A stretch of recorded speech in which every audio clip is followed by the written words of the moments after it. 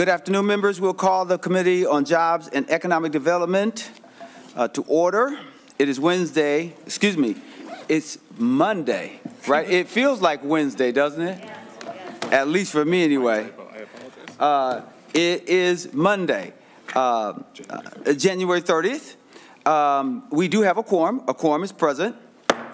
And thank you, audience, for your patience, because we were in, as you could tell, in session, and then immediately, once we laid that bill on the table there on the Senate floor, we made it over here. So just so you know that we have a couple bills that we're going to hear today, but first is going to be Senate File 73 on cannabis, as well as we're going to hear Senate File 359, 367 and 355. So we have a full agenda. We're going to move expeditiously, but we're going to give each bill the necessary time to give us a real sense of what that bill is all about, okay? So with that being said, I'm always excited to have Senator Port with us, who is the author of Senate File number 73. So Senator Port, welcome to the committee, and you can start off, giving us any thing that you want us to know, introductory comments before we have Senate Council go through the bill, but we'll take your lead on that. Senator Port. Thank you.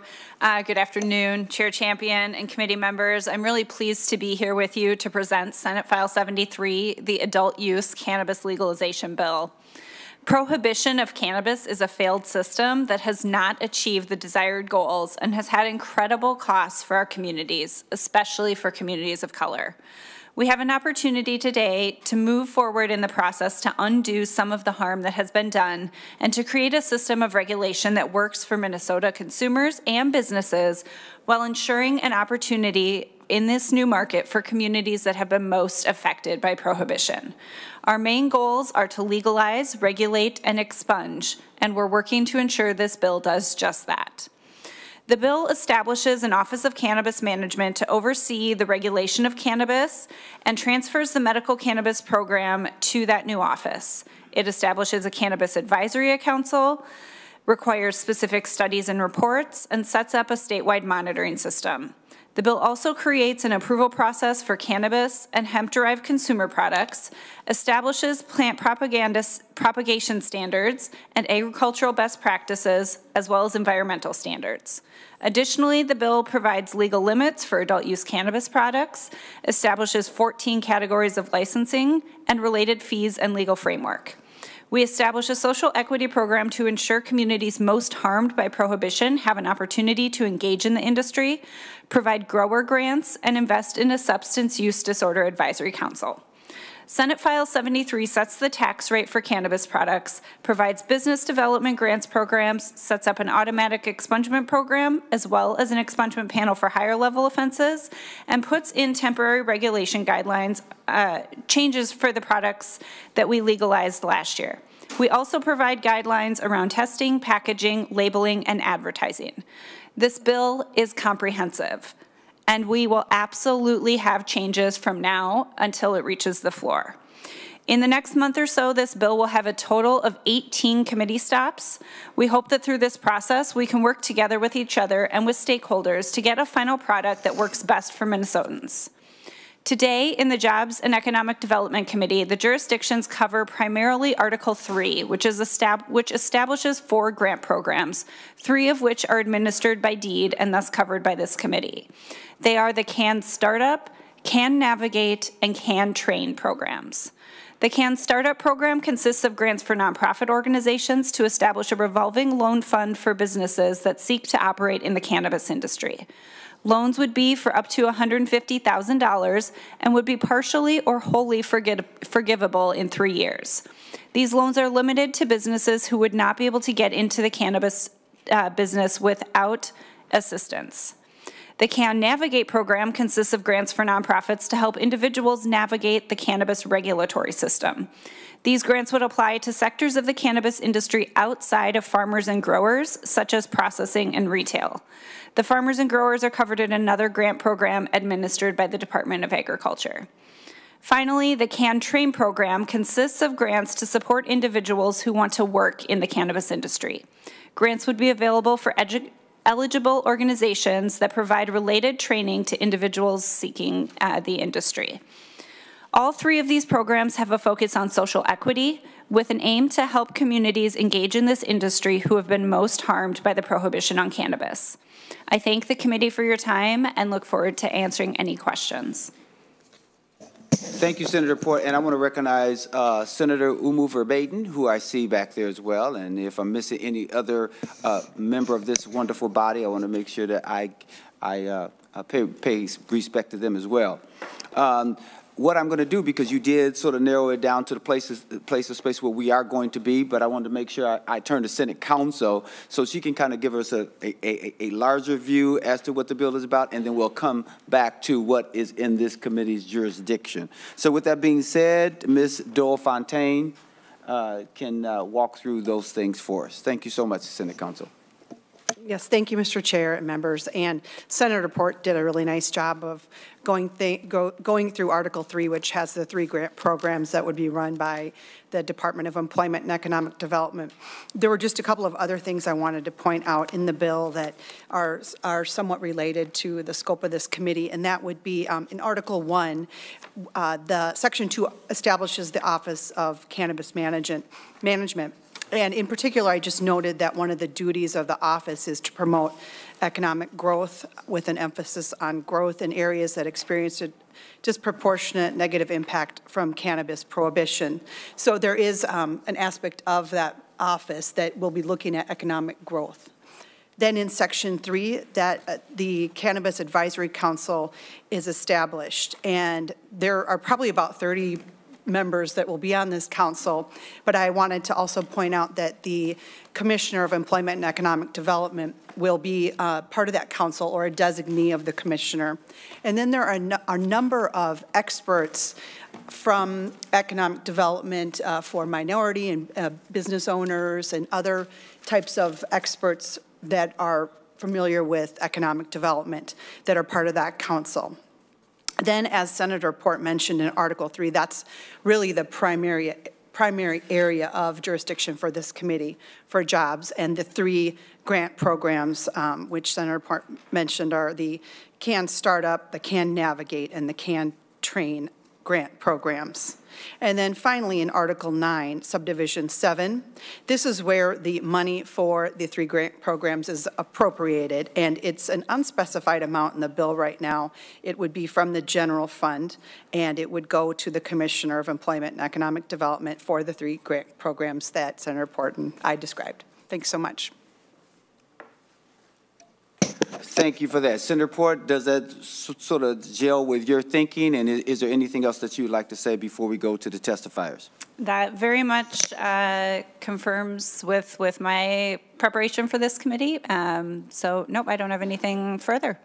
And before I go to the testifiers, one of the things that I did talk to Senator Port about, and we will get together about, is some of the licensing notions and how that could have a sense of equity. And we will certainly talk about that, and she's been open to that. But that will not be the subject that is before this body. I just wanted to raise it so that individuals don't call me and say, hey, did you know, did you think about? And we will certainly do that. So thank you, Senator Port, for your understanding as far as that is concerned. So we'll have some people from the audience as well as on Zoom, and so I'm going to go through the list of testifiers just so we can go here.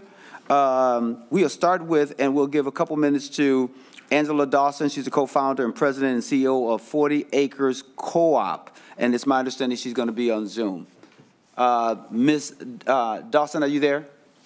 I'm here. Good afternoon. All right.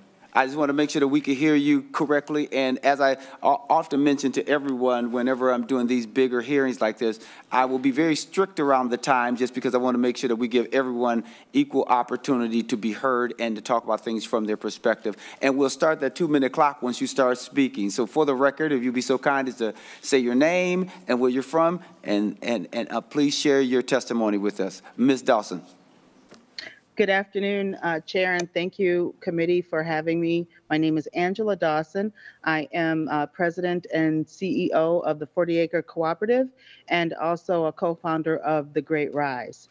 40 Acre Cooperative is the first national Black cooperative since the Reconstruction era and the only Black Indigenous farmer-led cooperative in our region.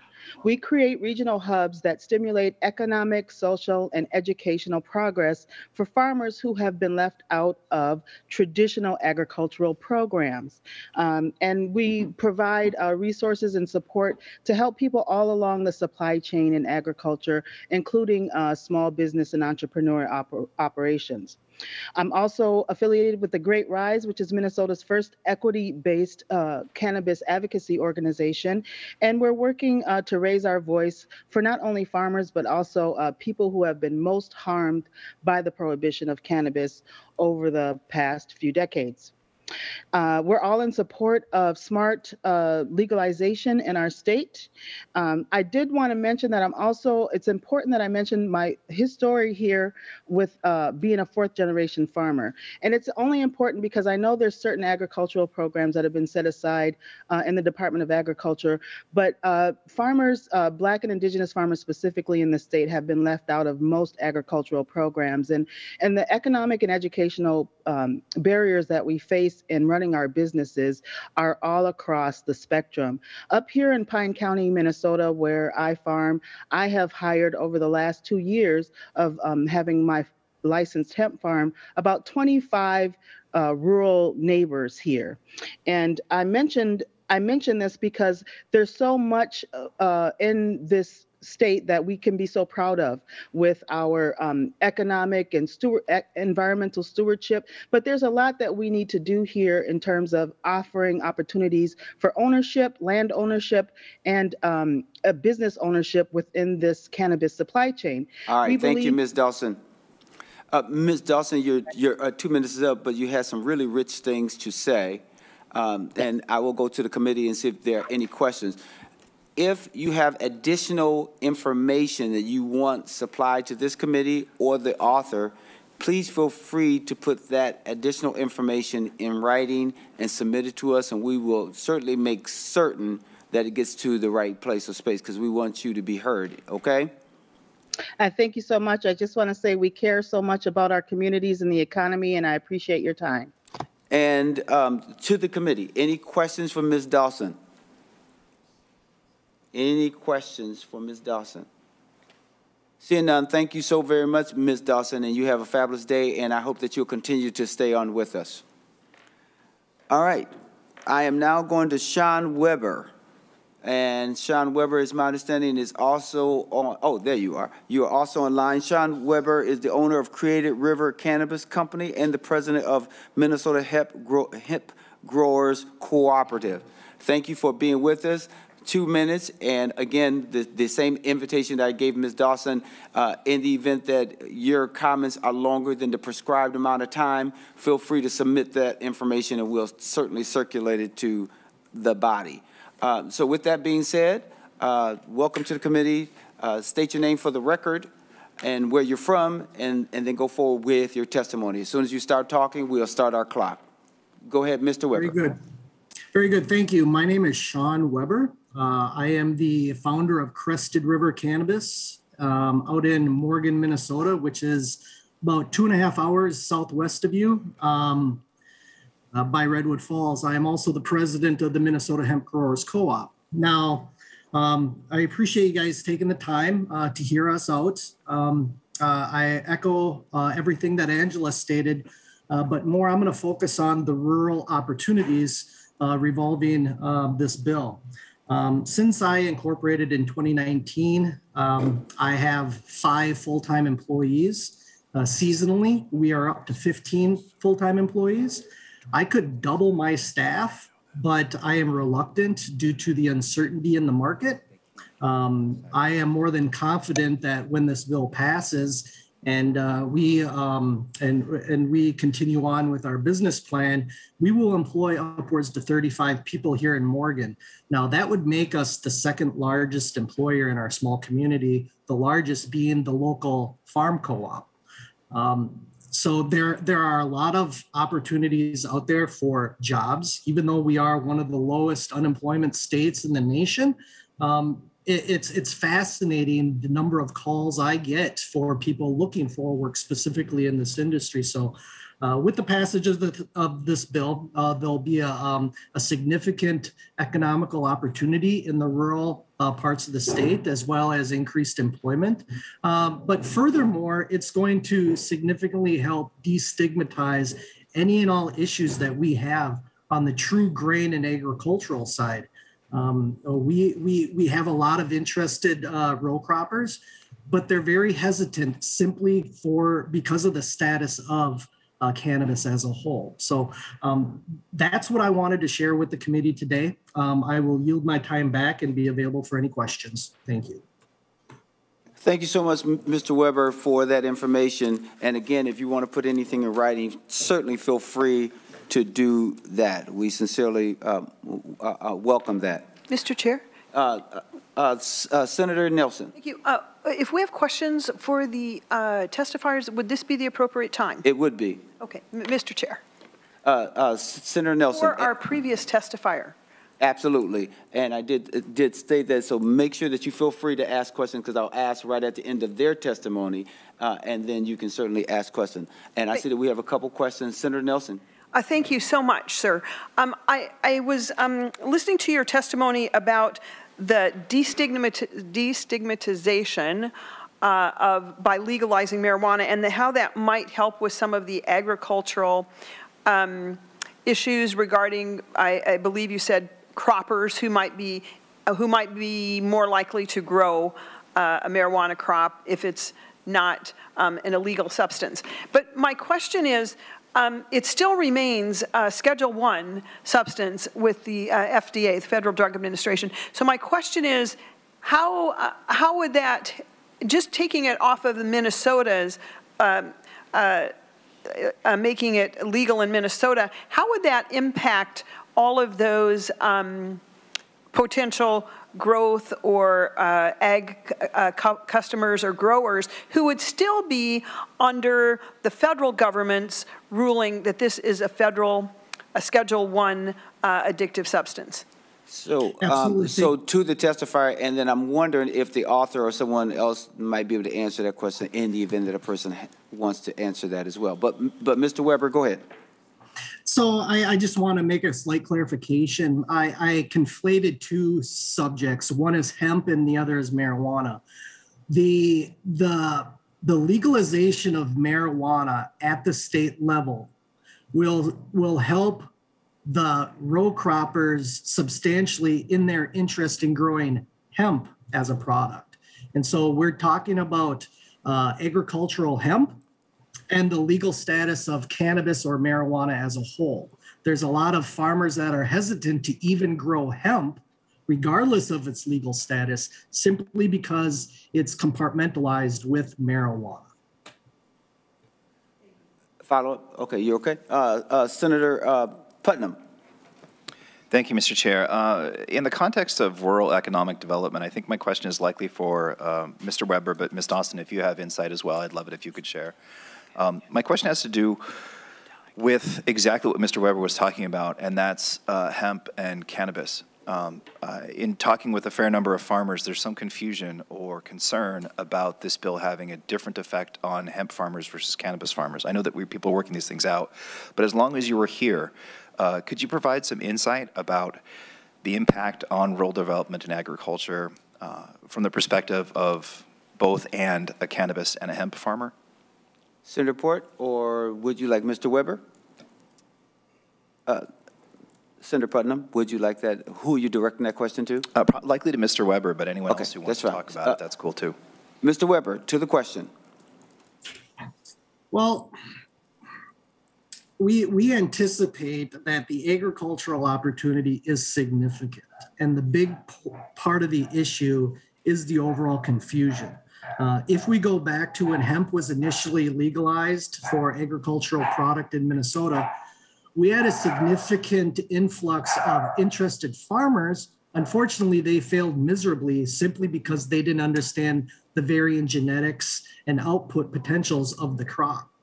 So there is a substantial opportunity, but there is going to be a learning curve. Now, we have a large number, over 100 current hemp farmers. They're all, I should say, up to speed, if you will. But if we were going to see another wave of interested hemp farmers, we would ask them to pump the brakes to make sure that they understand what they're about to do and what they're getting into. Just because of the various aspects of this plant, it's a very complex plant, thus a very complex subject. Thank you. Senator Drahan. Oh, Senator Putnam, do you have a follow-up? I do, Mr. Chair, thank you. So, no, it's fine. So, Mr. Weber, is it safe to say that as a hemp grower, you support this bill? Senator, Mr. Weber. Yeah, I support this bill 100% for both the marijuana component of it, but more importantly, the acceptance of hemp mainstream. Thank you, Mr. Weber. Thanks, Mr. Chair. Thank you, Chair Champion. And is your mic on? It is, but I don't. Can you hear me? Hello? It's very low. Is that good? I'm sorry. I think Senator Port did it. I would never. Yeah. Members, and I think Senator Port, this would probably be to one of the testifiers. You know, we've worked on hemp for a few years. And a lot of farmers invested a lot of money trying to grow that industry, and I know the popularity of CBD products has increased and taken off. But while we were working through that process, you know, one of the things that I think was concerning to some growers is controlling cross-contamination. And if we legalize marijuana and hemp, is there anything in this 305-page bill that would help protect farmers who have invested, in some cases, millions of dollars in their crop of hemp or marijuana, and with cross-contamination or cross-pollination, you know, that could destroy their crop. So is there anything in here that would help alleviate that? Senator Port. Thank you, Chair Champion and Senator Draheim, and perhaps the growers can weigh in on this as well. That is something that we'll talk about more in the Agriculture Committee. I will say that there are guidelines and standards and studies put in this. I will fully admit I am not a farmer and not a grower and do not understand the cross-pollination pieces, but it is something that we are definitely thinking about, having conversations about, and particularly as we continue to have the conversation about the hemp industry and ensuring that not only do we protect the current hemp industry, but that the new population of farmers and growers that we expect to enter this industry get the education that is necessary. Much of the concern that we heard around the hemp industry when it first started was, as Mr. Weber stated, because it was new folks entering the industry, and so they didn't know the concerns exactly about cross-pollination, about contamination, things like that. There is significant investment in this bill to make sure that the new generation of folks that we hope this bill will help enter the industry, particularly from communities who have been hurt from prohibition of cannabis, will have access to that information and education prior to starting their farms, so that it won't be something that they have to learn the hard way, but something that we really invest in making sure they understand as they're getting into it. Perhaps Ms. Dawson and Mr. Weber have additional comments. Mr. Weber or Ms. Dawson, do you have any additional information that you want to weigh in on briefly? Ms. Dawson. Yes, thank you for the question. And Senator Champion, I wanted to say that My guess is that, like all of the other crops that Minnesota farmers grow, is that we're going to see some regionalization in certain counties and certain areas of growers who specialize in certain crops.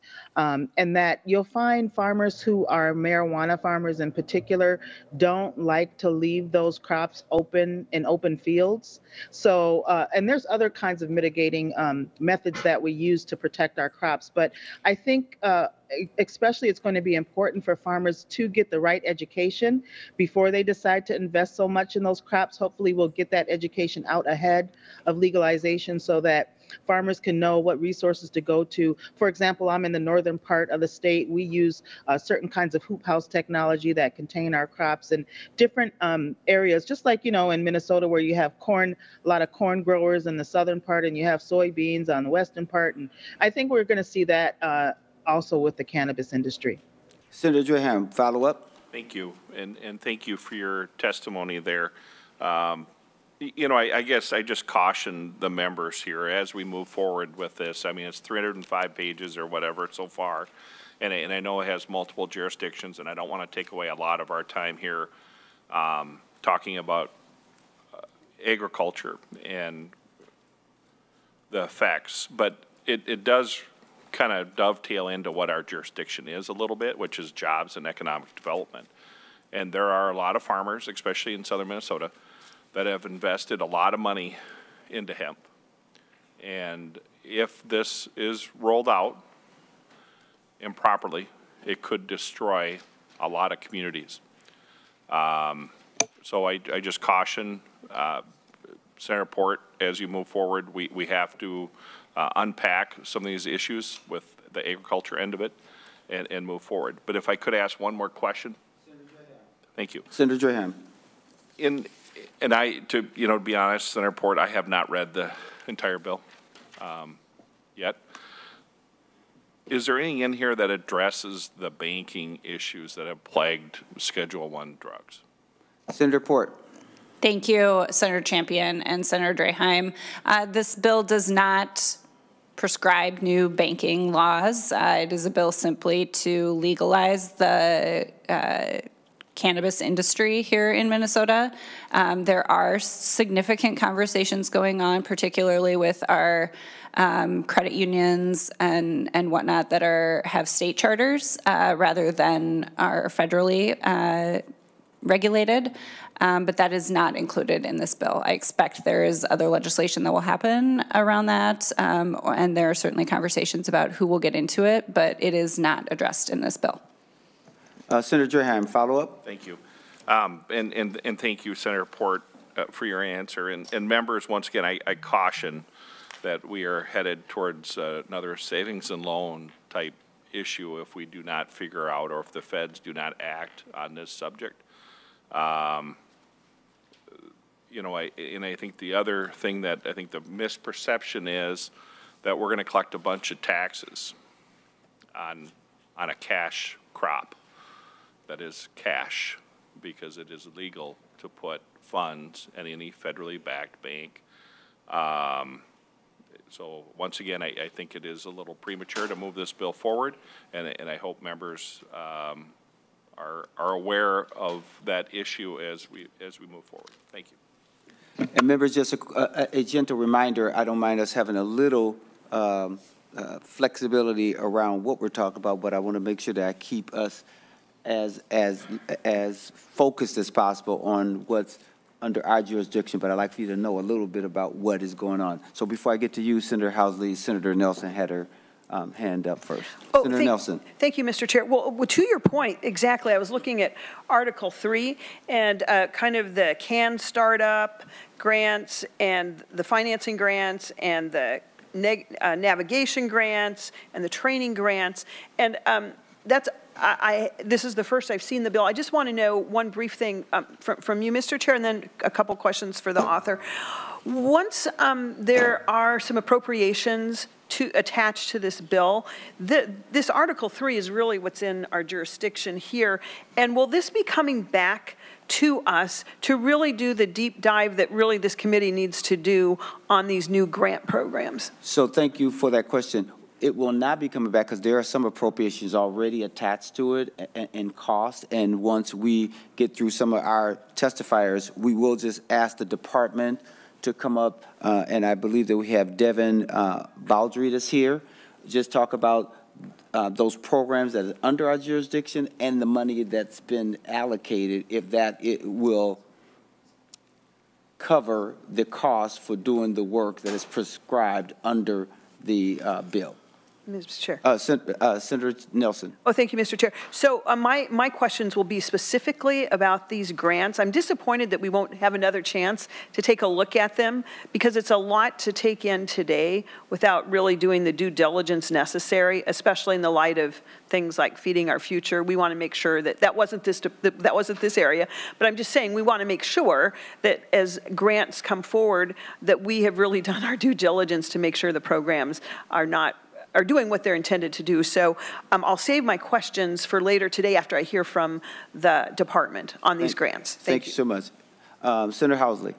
Thank you, Mr. Chair. And my question was along the lines of Senator Nelson, since, I mean, I would like to see the bill back here after there are the appropriations, because this is the committee where that should all be vetted, and it's a 300-page bill that we've just seen now. And there's other bills on the agenda today. It's not nearly enough time for us to go through all of this, so I would like to go on the record that we would like to have it come back after appropriations. And your point is well taken. We did send this out some time ago and wanted to really make sure that we gave you as much lead time as possible and pointed you to the specific provisions in this large bill that will really pertain to us. So let's have an opportunity to talk to the department and others specifically around those things that pertain to us, and then let's see how much ground that we can cover. Senator Nelson. One brief question then to follow up. So, but it would be going to finance. So, I mean, there must just be another look. There just must. Yes, and thank you, Senator Nelson, for that question. Before some of you got in the room, the author did talk about the fact that this bill is going to make roughly 18 stops, if my memory serves me correctly, one being finance, another being ag. So every aspect of this bill that requires another committee to touch it will touch it. So it's not going to the floor from here. In fact, it's my understanding that it's going to state and local governments from here. Senator Nelson. Thank you, Mr. Chair. I would just add that I would feel better if we had a chance to touch it again in your esteemed committee here so we could give it all the due diligence. Thank you, Well, Mr. thank Chair. you, because I love nice touches, but I'm not going to touch this one again. So let me just say that for the record. But we'll look at it because I really do want to make sure that you get the information, and there's enough places or spaces where I think that we'll be able to flesh out some of these things, and we're going to flesh out some of the things that you wanted to know about, Senator Housley, around the grant programs that are in Article 3.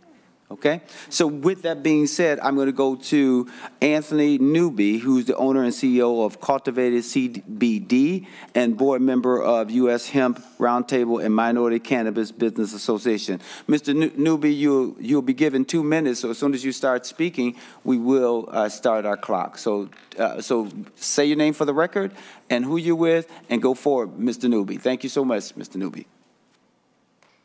Thank you, Honorable Chair and committee members. My name is Anthony Newby, and I'm here today to speak on the training and tech support programs that were earlier outlined and support the passage of this bill. I own Cultivated CBD. It's a CBD cannabis company based right here in downtown Minneapolis. We've been open for 5 years.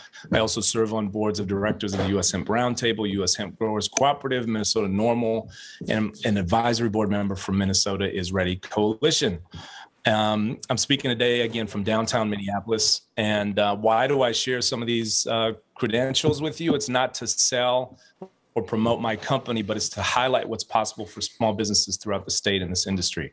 My business is a micro version of the massive economic opportunity for all Minnesotans. As for the grant programs, the Can Start, Can Navigate, Can Train programs, these grants, rather than programs that may be considered sidebar addendums to legalization, these grants, in my opinion, should be considered much akin to the support we provide traditional farmers in this state, i.e. corn and soybean farmers. We allocate tens of millions in budget appropriations to support those farmers, as we should. It's not an equity handout. That's not free money. That's not an unfair advantage. We all understand those are resources necessary to allow our farmers to compete in this state. We all support it, and we ought to do the same with these grant programs as cannabis emerges as an economy. We all see the inequities in this state. We hear about it. We hear the talk about downtown, and it's dangerous, and don't drive, don't go to the Mall of America, right? We have all of these tensions in the state related to race, inequality, urban-rural divide. And this economy offers an opportunity to narrow some of those gaps, but not without support, not without targeted investments like we do, again, in other industries like traditional farming. And these grants often offer an opportunity to do that. I know you all will do your due diligence in the details of those grant programs, but I just wanted to take a moment to reframe them, not as equity addendums, but a major part of the economy. Thank you, Mr. Newby. As I made the invitation earlier, and I'm not sure, Mr. Newby, if you're on the line when I said that I know that there's a lot more wonderful and rich things that you'd like to talk about. Make sure, if you so desire, send us a white paper or a letter, and I'll make sure that is circulated to this wonderful committee, okay? Any questions for the testifier? Seeing none, thank you, Mr. Newby. I will now go to Lauren Slot-Horst. She's the Director of Workplace Management and Workforce Development Policy with the Chamber. Is she online? Nope, she's not. All right, we will go on. She submitted a letter. So. Okay. She submitted a letter, and we'll circulate that to you as well. Kara Schultz with the Burnsville City Council. And as she's coming forth, if we could also have John Hoschladen, President of Minnesota Trucking Association, if you would sit beside her, and Senator Port can sit in the middle there. And we'll go in that order. Ms. Schultz, you'll be given 2 minutes as well, and then Mr. Hoschladen, then you can follow. Please make sure that you state your name for the record, and you can go forward with your testimony. And you can sign the docket afterwards. There you go. Thank you, Ms. Schultz. I'm quick. I can write quick. You're good. Thank you, Chair and committee members. I am Kara Schultz, and I own the Flower Pot, a holistic wellness store in Minnesota, and I'm here representing a group of South Metro and South Minnesota farmers and retailers. I'm also a member of the Libertarian Party of Minnesota and a member of the Association of Arab American Elected Officials. Additionally, I am a member of the City Council serving the residents of Burnsville, one of the most demographically diverse cities with the highest percentage of naturally affordable housing in the metro area.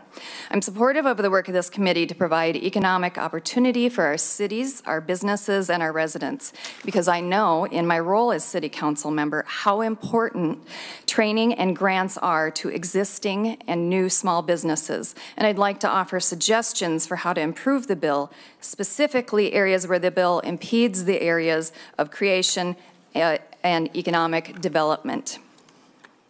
As presently written, our current businesses, some of whom have been growing, producing, and selling hemp products for years, do not receive priority in getting a license, grants to foot the estimated $150,000 to $200,000 in new compliance costs, and that's just for small retail stores, or for training.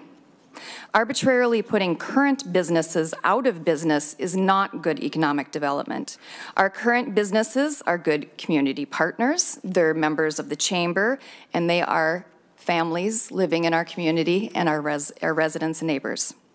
If this bill wishes to require small family retail stores to have industrial ventilation systems, a minimum of 3 employees on duty, secured rooms, a $50,000 security system, airlock entries, and the list goes on, then I ask that current businesses receive priority on licensing and grants to cover those excessive requirements imposed on them by the state, with the same available to our new businesses. Ms. Schultz, thank you so much. Again, I'll make the same request of you, and we are going to talk a little more about those grants and some of those things in the committee. But you can certainly submit something to the committee, and we'll certainly circulate that because we believe that your concerns should be articulated and shared. Okay? I do appreciate that, and I do have markups on the copy that would allow for removal of some of those requirements so that you would not have to provide those grant monies directly to businesses. Where would you like me to leave them? One of the pages, we'll come over and get that, and we'll make sure that we circulate that information. Any questions for Ms. Schultz first? Senator Port, you have a question or a reaction? Okay. Mr. Hasladen. Thank you, Mr. Chairman. I'm John Hasladen, President of the Minnesota Trucking Association, here to testify in opposition to Senate File 73. We fundamentally believe that Senate File 73 will have a negative impact on our workforce. Minnesota currently faces a shortage of 8,000 professional truck drivers, while the national shortage is 10 times that number. Per federal regulation, truck drivers are prohibited from driving while under the influence of any Schedule I drug. Truck drivers are subject to drug testing, including pre-hire, random, post-accident, and return to work after completing a rehabilitation program. Enacting Senate File 73 into law will not make it legal for persons to consume cannabis and drive a commercial vehicle. However, it will very likely raise the fact that persons will consume cannabis and generate a positive drug test due to confusion and misinformation. And if they have a positive result, they will be relieved of duty, and the odds of that person ever driving again are very low. So let's look further down the road. A person who becomes a recreational user of cannabis under this law may not want to be a truck driver today, but in the future they may. And the cannabis lifestyle will make it nearly impossible for them to ever successfully pass a pre-employment drug test. Does this happen? Well, unfortunately it does. We are already seen in CBD, which in theory should have no THC, people have popped positive. Bad products do make it to the market, and truck drivers have lost their ability to drive while buying what they believed was a safe, legal product. I have a member with fleet operations in Minnesota and Colorado, and this member reports that their ability to recruit new drivers in Colorado has become significantly harder due to one issue: cannabis. The applicants simply can't pass the pre-employment test. And a long-term view suggests that our already significant driver shortage will only grow worse if this becomes law. But think about it. This impact will be likely the same on every transportation mode requesting DOT drug testing. Airline pilots, railroad engineers, barge captains, and yes, even Metro Transit drivers. All right, Mr. Hasladen, thank you so much. I know that you have some more that you would like to read. I make the same offer to you. If you have something, some additional information, you can certainly share it. But let me pause and see if we have any questions for the testifier. Senator Pratt. Thank you, Mr. Chair. Mr. Hasladen, you mentioned the impact of not being able to get enough drivers and other transportation workers. In fact, I believe it was the side of HR managers, otherwise known as SHRM, did a study where failure rates have gone from 35% up to as high as 71% in some of these states. But my question to you is, if there's an accident, are the drivers drug tested, and if they've been on cannabis, what does that mean?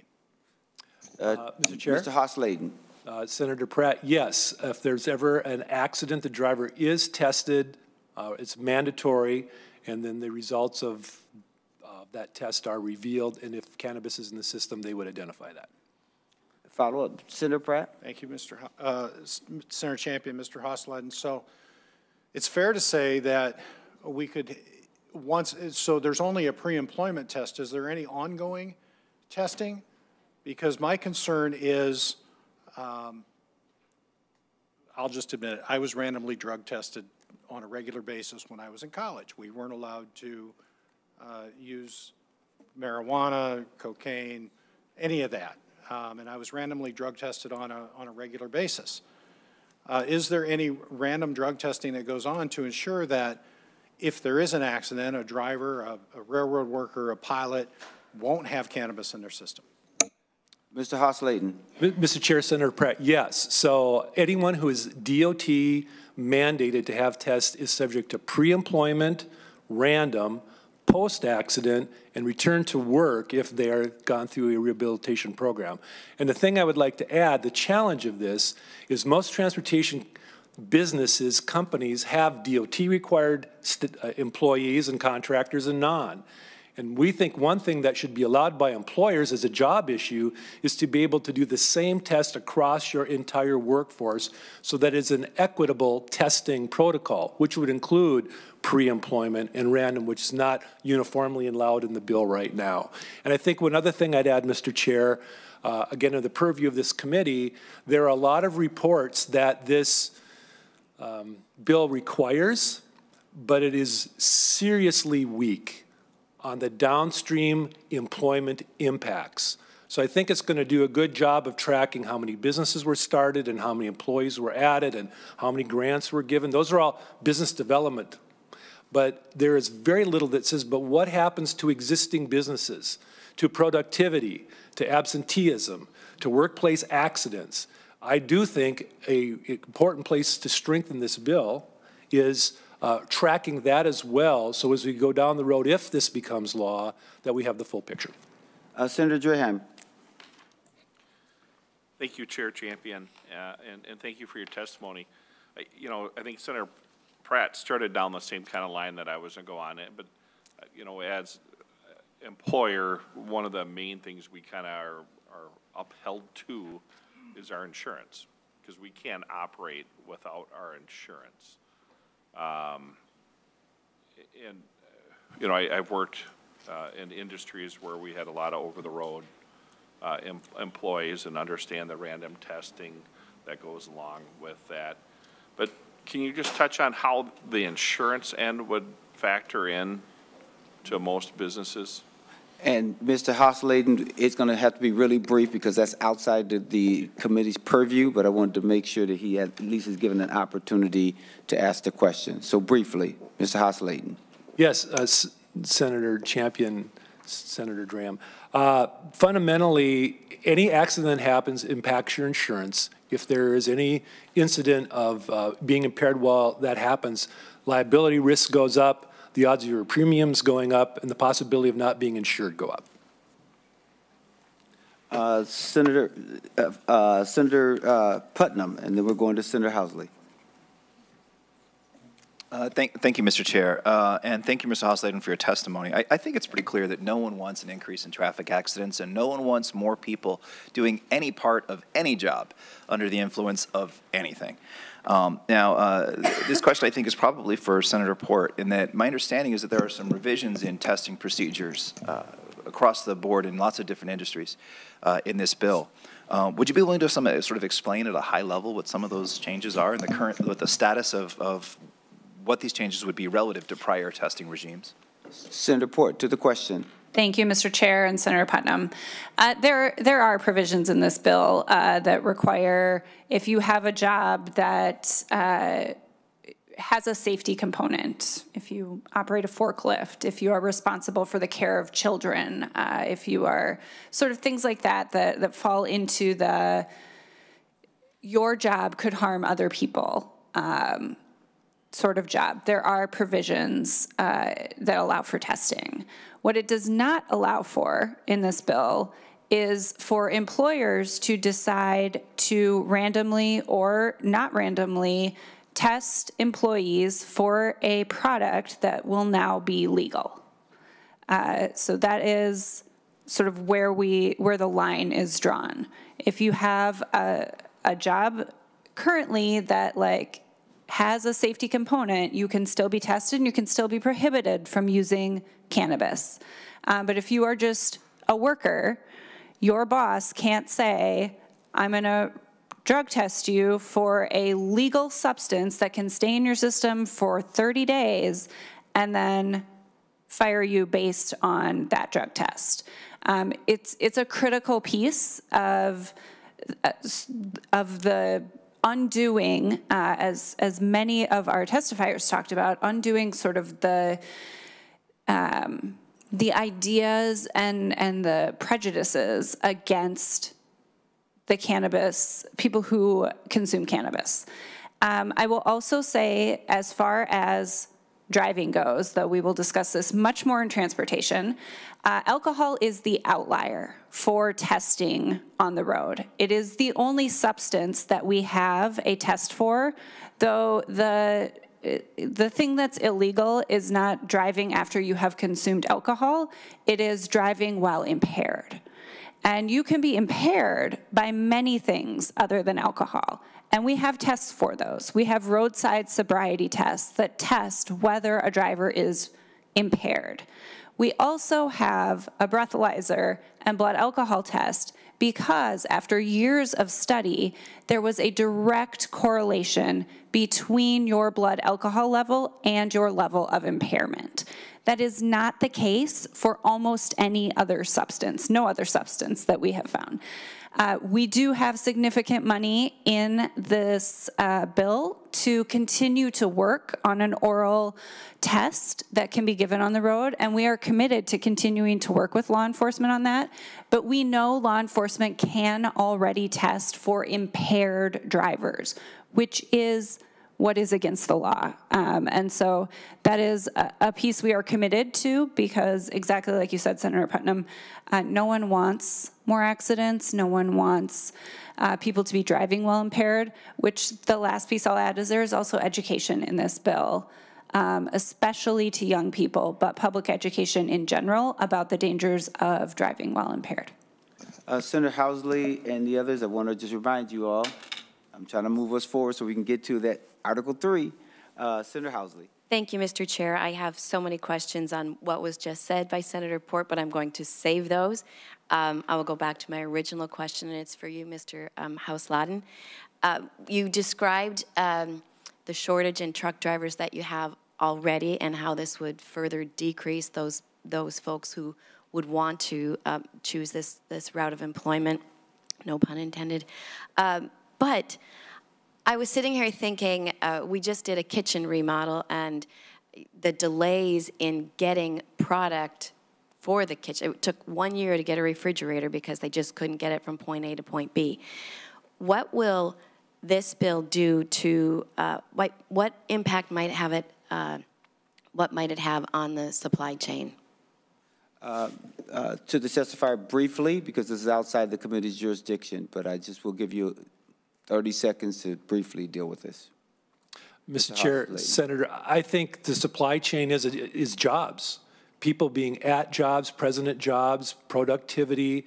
And so if productivity is reduced, if people are absent, the piece to create the thing that gets delivered to you is going to be impacted.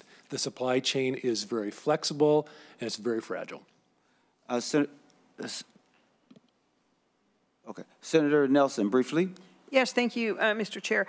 Well, a question for Senator Port, thank you. I was going to give you your first name, Senator Port, briefly, but then to the testifier about the trucking industry. So just Senator Port, just one brief thing. When you were talking about impaired driving, and that's been one of the big concerns, is the field sobriety test, which is, we don't have a breathalyzer, but is that what you see as the field sobriety test functionally, is that upheld in courts of law? And can they do that test right by the roadside? Senator Port, and even though this is something that's going to be dealt with in judiciary, is that right? Senator Port, briefly. Thank you, Chair Champion and Senator Nelson. To my understanding, yes. And we will discuss that at length in judiciary, I imagine. Senator Nelson. Mr. Chair, thank you. I just need to get a little bit of clarity on that because that's a pretty important issue. Yeah. Public safety is number one. Mr. Hosladen, thank you so much for being here. We so appreciate the truckers. You get goods to market, and we're just not used to having these supply chain shortages, and we still are, and we really appreciate the truckers who continued trucking even throughout the pandemic and the challenges there. My question is, how does this work, assuming that Senator Port's bill passes and marijuana becomes legal in our state, recreational marijuana, how does that work for a trucking company?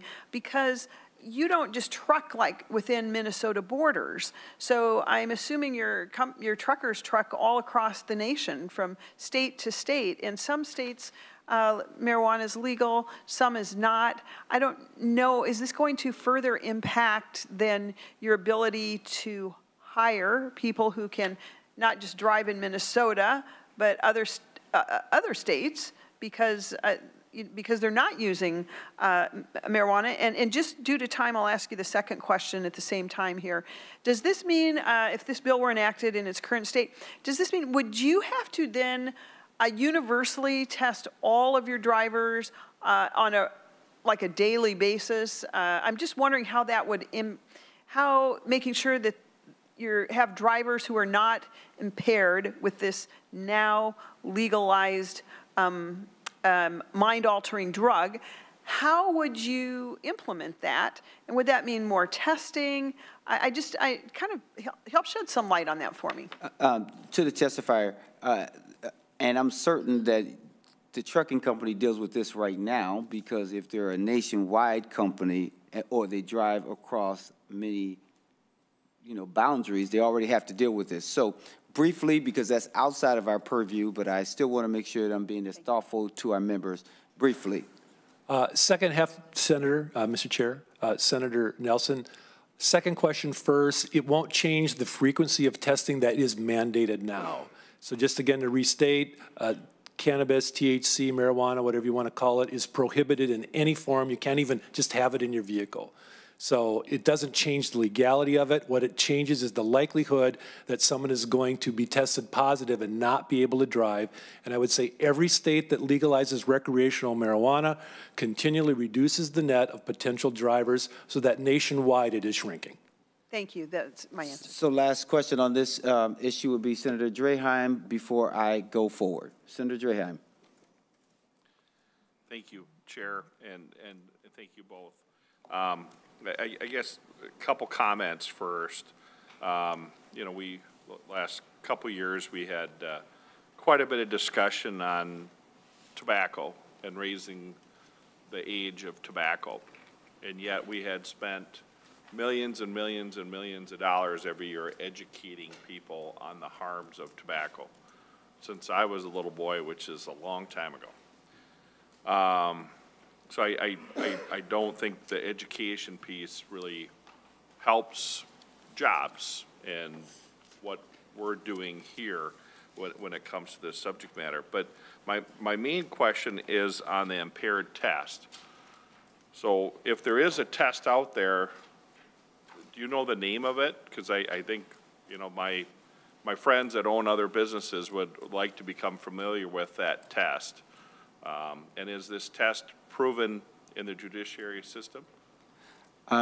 Senator Port, briefly to that question, because that's something for the judiciary to deal with in real time, but I wanted to be respectful of my minority lead.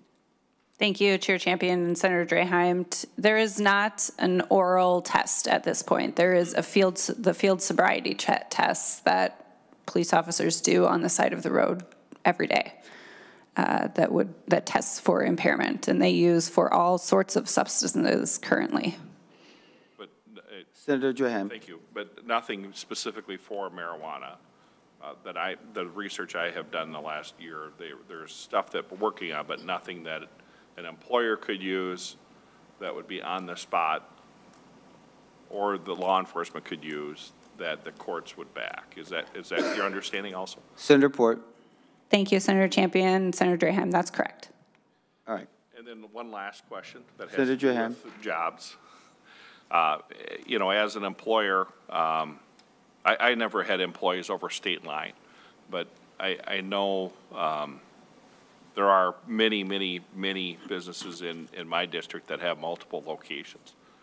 How do you suggest, or is there any in this bill that addresses that multi-state issue for employers in Minnesota? Because I go down to Iowa now in my new district. So would there be anything in here that would help guide our businesses? Senator Port. Thank you, Senator Champion, Chair Champion, and Senator Draheim. There's nothing specific to this bill about that. There's businesses that operate across state lines and multiple state lines all over the country. They are used to following the laws in each of those states and jurisdictions that they work in. This would be exactly the same.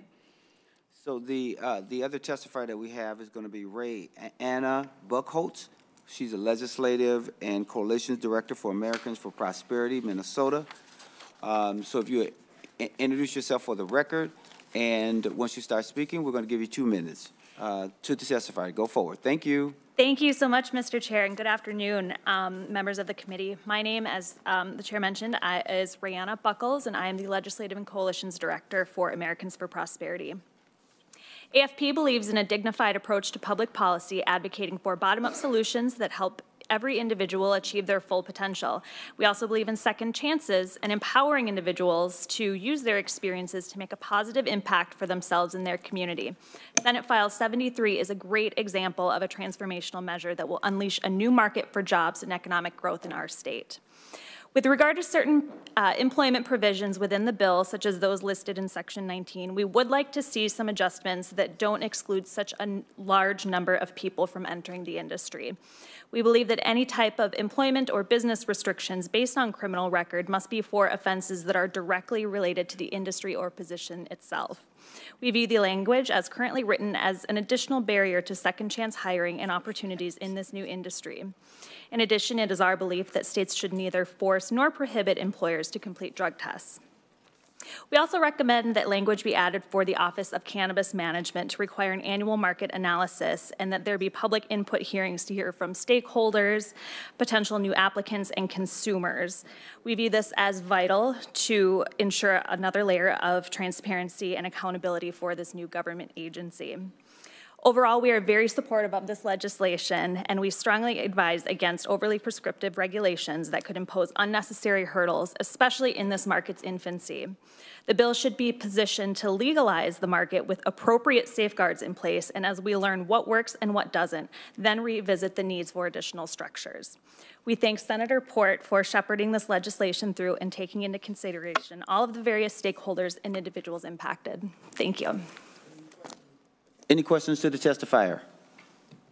Seeing none, thank you so much. I'm going to also ask if Devin Baldry from Deed to come forward. And Mr. Baldry, if you'd be so kind, we know that in Article 3, there are grant programs, and I know that Senator Port did speak a little bit about those programs, but I'm going to ask you to go through those. And then my second question is going to be, whether the money articulated in the governor's proposal reflects what the department needs for this work or not. So let's start with the Can Start program. Can you just briefly tell the committee what that's for? Yes. Thank you, Mr. Chair and members of the committee. My name is Devin Baldry, Legislative Liaison at Deed. The Can Starter program, think business financing. It looks, I think Senator Port and Ms. Doyle-Fontaine did a good job explaining it. But I'll just say that the language in the bill looks very similar to the Emerging Entrepreneur Loan Program, which is a program that is frankly older than me, so Deed has a lot of experience in running that. Please.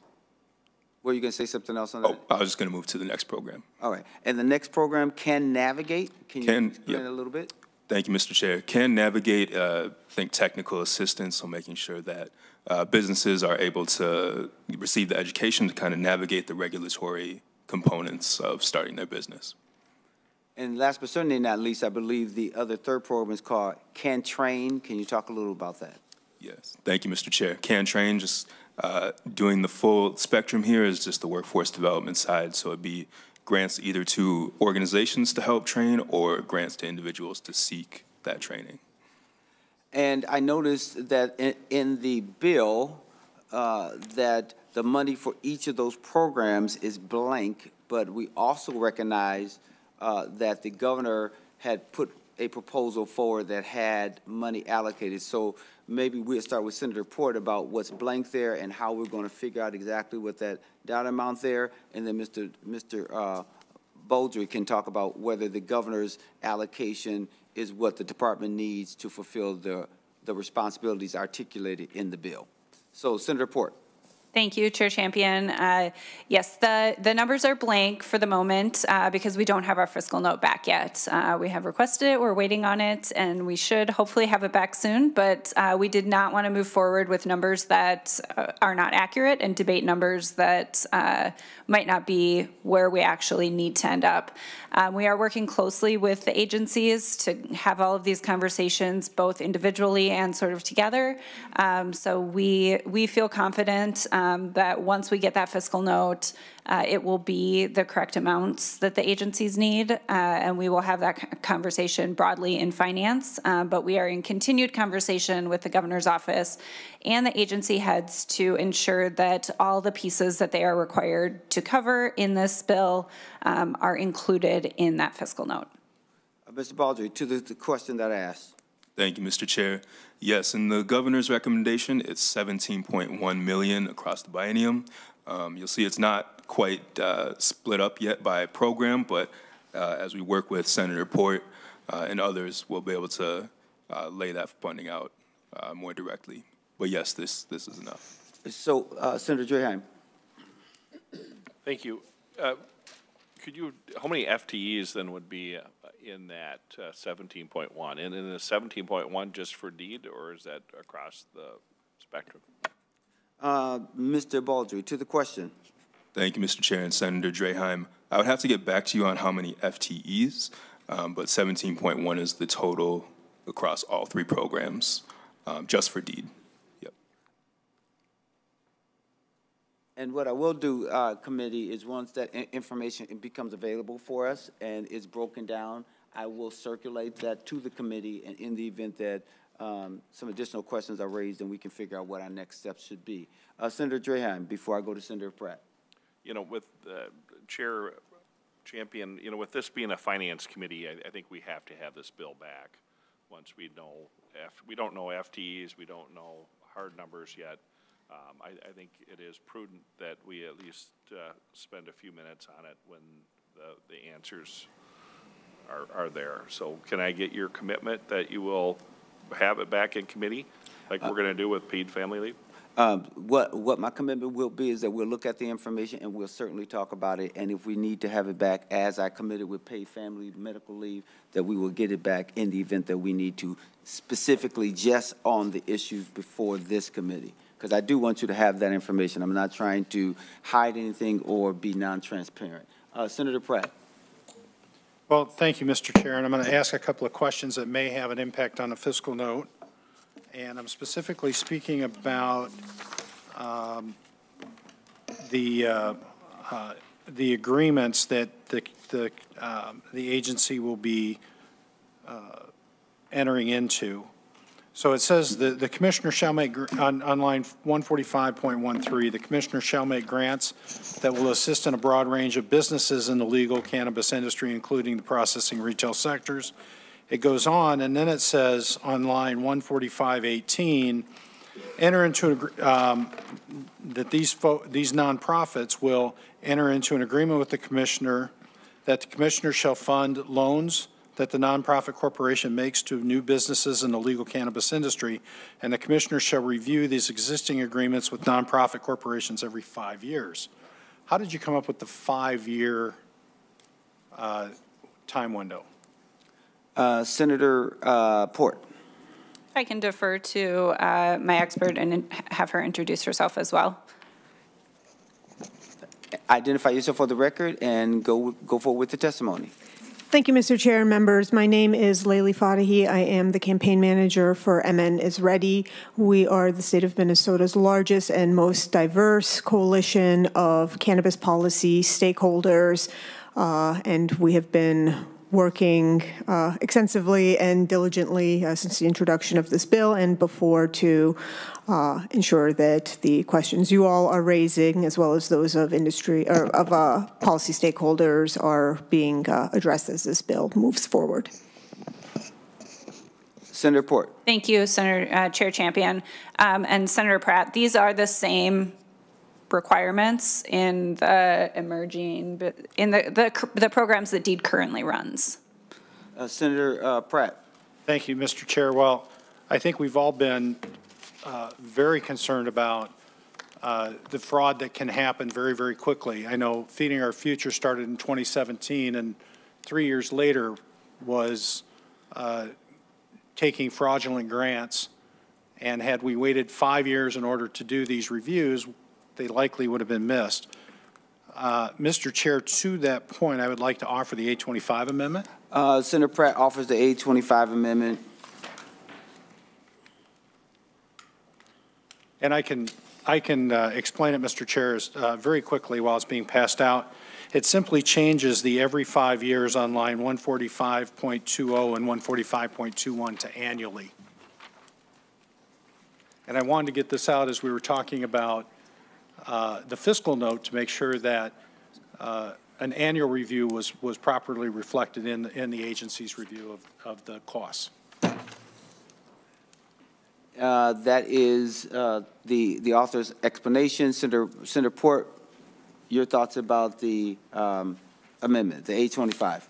Thank you, Chair Champion and members. I ask for a no vote on this amendment.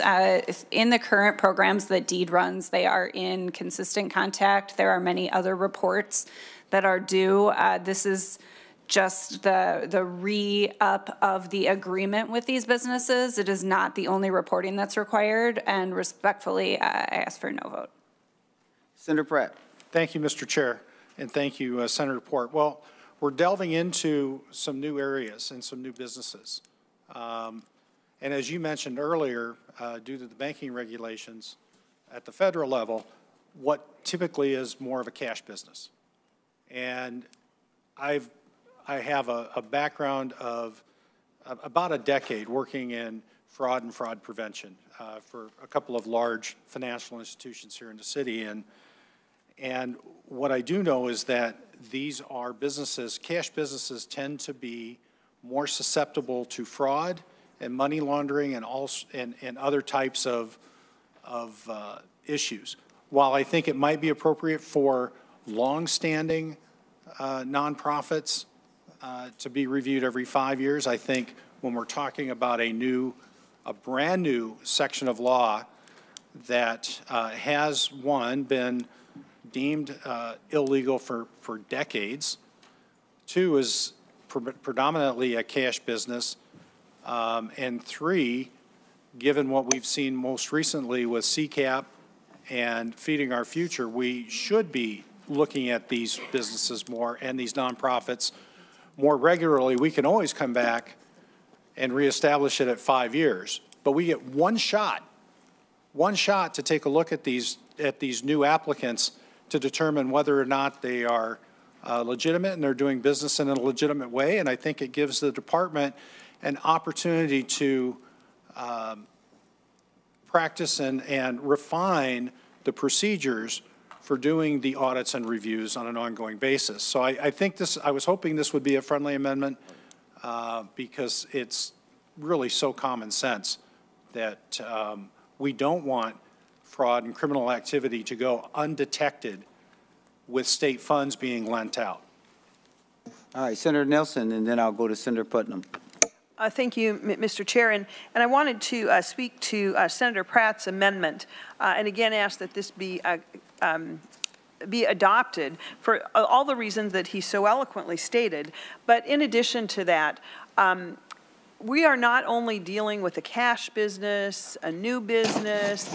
We must not forget that this is illegal under the federal government.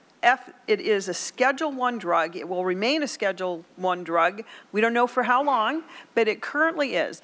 And I think that in and of itself is reason enough, because of all of the connections that could be made there, because it's such a new industry, and I must say I'm a little concerned about us funding a new industry that is illegal under federal standards, I must say. But so I would encourage a yes vote on this very minimal, just asking for some further, some annual oversight. And I would say on Feeding Our Futures, I think it was the federal government who was monitoring that money, who saw that fraud. And thank goodness they were watching that. But I think we need to be watching here in Minnesota. So I would ask for a support of Senator Pratt's amendment. Senator Putnam.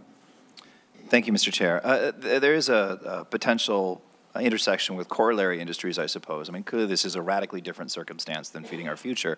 But are there other businesses or other industries that require similar reporting? I guess this question is for Mr. Beaudry. In terms of deeds reporting with other industries, other things. Clearly it's a little bit different because of the cash factor.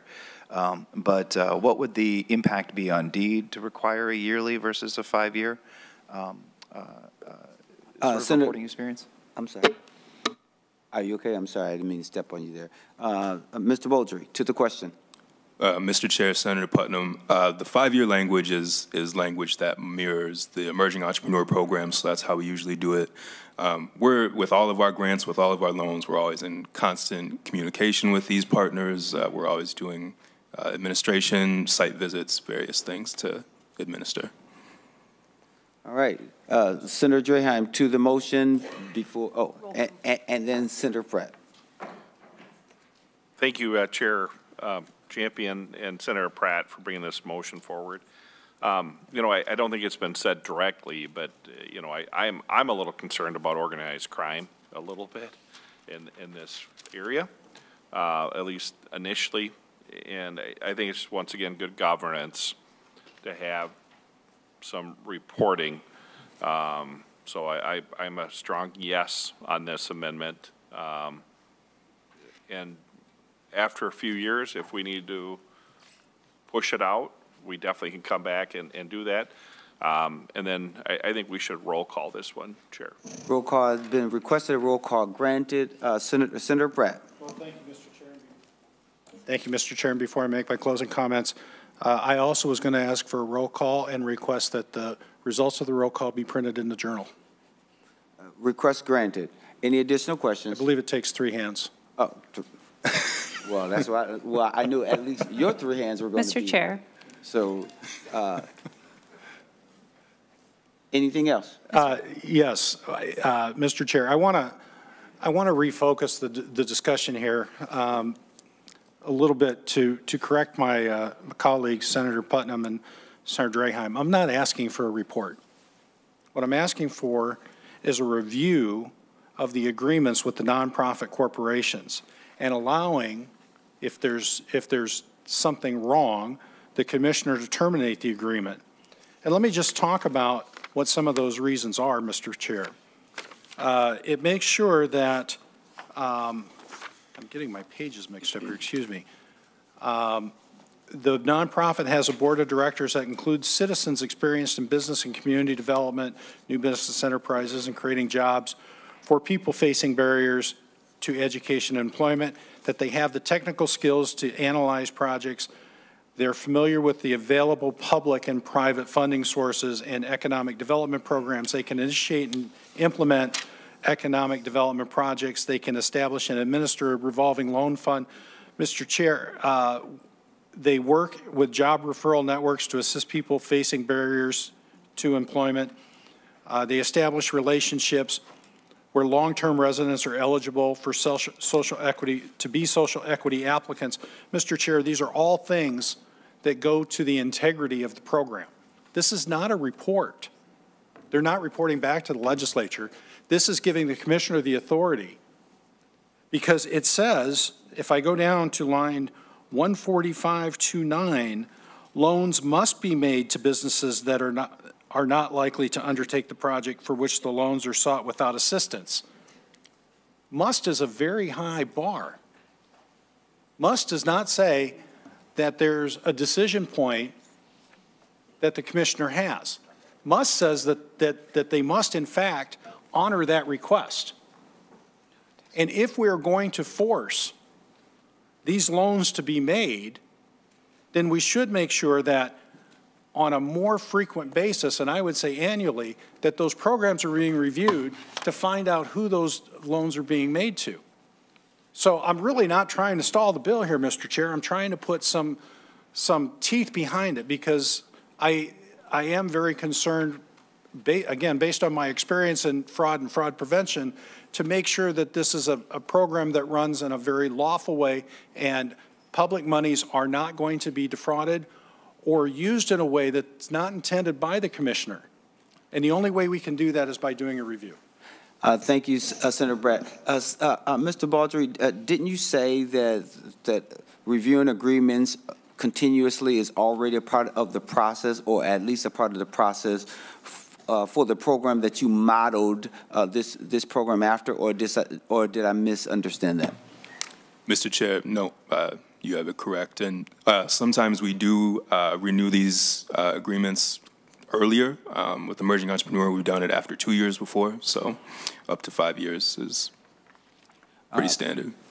Senator Port. Thank you, Mr. Chair.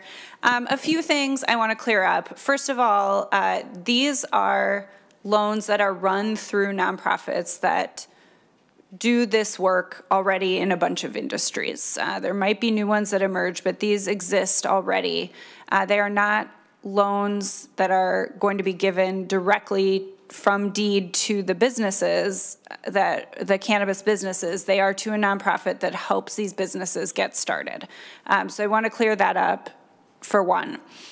Two, as Senator Pratt pointed out, these are not studies. There are studies in Article 1 of the bill. I encourage you to read that at some point, or I'm happy to talk through it with you. It is not sort of relevant at this moment, but there are significant studies that are required consistently every year. Third, licenses of the businesses that will be engaged in every single part of the cannabis industry. There are 14 different kinds of licenses at this point, are annually required to be renewed annually. So there are many checks in many different places. To Senator Pratt's point on 145.29, that is not saying that that loans must be given. It is saying who they must be given to. The loans must be given to businesses that are not likely to undertake this industry without the loan. It's not saying that you are required to give the loan. It's saying if you are giving a loan, this is whom you must give it to. So again, respectfully ask for a no on this amendment. Thank you. All right. Senator Pratt, briefly. Thank you, Mr. Chair. And thank you, Senator Port. And you touched on a couple of the issues that I have concerns with. You know, if we were talking about guaranteeing these loans through the financial system where it is highly regulated. In fact, many of our banks have regulators on site continuously. You know, I know many of our larger banks have OCC, FDIC examiners on site year round, every day, every year. And you know, I can only look at the language on 145.29 to say that the loans must be made, not may be made or shall be targeted, but they must be made. I just believe, Mr. Chair, that when we're talking about a new industry, when we're talking about potentially new nonprofits that we have no experience with, that this is a very reasonable and necessary change, and I request a yes vote. And we understand that roll call has been requested. Just for clarity, members, 145.23 to 145.24 talks about the criteria in the subdivision applies to loans made by the corporation. So a nonprofit corporation, I just want to refocus us on that. All right, so the secretary will take the roll. Chair Champion. No. Vice Chair Mohamed.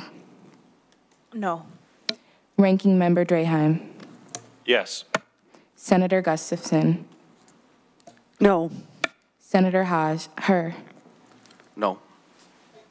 Senator Housley. Senator Pratt, Yes. Senator Putnam, No. Senator Nelson. Yes.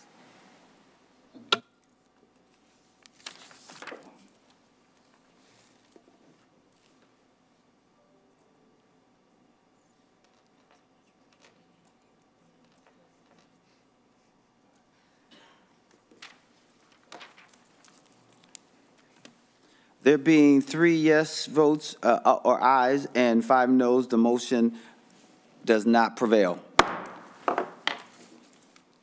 Any other questions? Now, remember, members, this bill is going to go to state governments, and because there's a fiscal issue, we will certainly more than likely have it come back so that we can deal with the fiscal issues that applies to this committee. I was hoping that we had a fiscal note, but that's only fair. And Senator Mohamed, motion for this particular, briefly, because we do have some other bills that we have to get through today, members, as well. Well, thank you, Mr. Chair, and you know, I was hoping we would be able to fully vet this bill. My question is on Section 9, Subdivision 2 on page 185, and I'm looking specifically at the new language on Section 185.10 through 185.15. This may go to some of the questions that we had for Mr. Hoffman earlier, or maybe somebody from SHRM if they're here.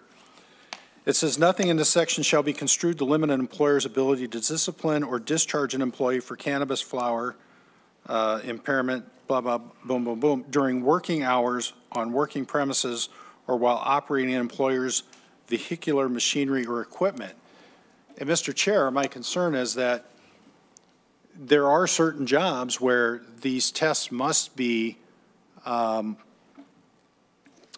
performed, and we have to know, because there is no certainty on how affected someone is when they have THC in their system. It can stay in their system for up to 9 weeks. And so, Senator Pratt, we certainly understand that, and that's something that we talked about earlier today when you were not in here, that is an issue that's going to be dealt with either in labor and or judiciary. That is outside the bounds of this committee, and I've given us a whole lot of time, and we do have 4 other bills to get to. This bill will come back to us, but I'm sure that you're in some of those other committees that it's going to go through. You are in, because there's 18 stops. And if you're not on any of those other stops, I don't know where you're going to be. But finance is one that you're going to be in, right? Well, thank you, Mr. Chair. If I may, I'd love to be in some of those other stops, but the minority wasn't given enough committee slots in order for us to be in those slots. Well, Mr. Chair, Senator Pratt, we are not going to get into that debate, right? So with that being said, it will come back.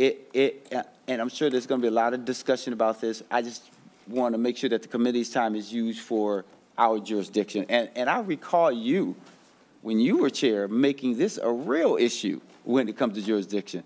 Senator Pratt, did you have a question? Yes, Mr. Chair. Is the jurisdiction of this committee, if I understand right, Labor is a policy committee, and the Department of Labor budget and OSHA is under the jurisdiction of this committee. Am I mistaken? No. Mistaken. Thank you. Okay. All right. We're nothing. Mr. Chair, is all the testifiers? You're done with all the testifiers? I'm sorry. Are you done with all the testifiers? I am. Okay. May I add one little tiny thing as a member, but an element that was not presented in this committee, and that is that being that agriculture is part of my heritage and background as well, and I know that this package will create jobs, for sure, not for business owner as well as those who are an assembly line worker that English is not necessarily their primary language. So this will help create job in that level, because I know harvesting cannabis takes time and takes trimming of the cannabis flower as well. So that is manual labors that will be benefiting to those who not necessarily use English as their first language. that's all I want to share. Thank you. Thank you. And remember, this is going to come back, and committee, I'm going to ask us to go a little beyond 2:30 because we do have to try to get through those other bills as well. Senator Mohamed has a motion. Mr. Chair, I request a roll call. Okay, so she was prepared for her roll call vote on the other thing. She's ready. So Senator Mohamed moves that that Senate File 73 be recommended to pass and re-referred to state and local governments. Did you ask for a roll call? She did ask for a roll call, but I'm not sure if she wants a roll call. You want a roll call on the vote? I do. Okay, there you go. Roll call has been requested. Roll call granted. All right. So. Registered in the. Absolutely. So the secretary will take the roll. Or I should say the committee administrator, a committee legislative assistant will take the roll. Yes. Chair Champion. Yes. Vice Chair Mohamed. Yes. Ranking Member Draheim. No. Senator Gustafson. Yes. Senator Hur. Yes. Senator Housley. Senator Pratt. No. Senator Putnam. Yes. Senator Nelson. No.